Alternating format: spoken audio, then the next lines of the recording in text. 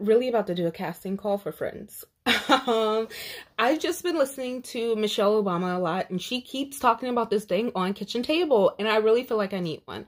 I have never been one to need friends. I mean, there are people that I talk to every day that I do consider friends. There are friends that I speak to like once a month, once every 2 months that I do consider to be friends. But like, I really don't hang out with people in person because my friends are scattered all over the world.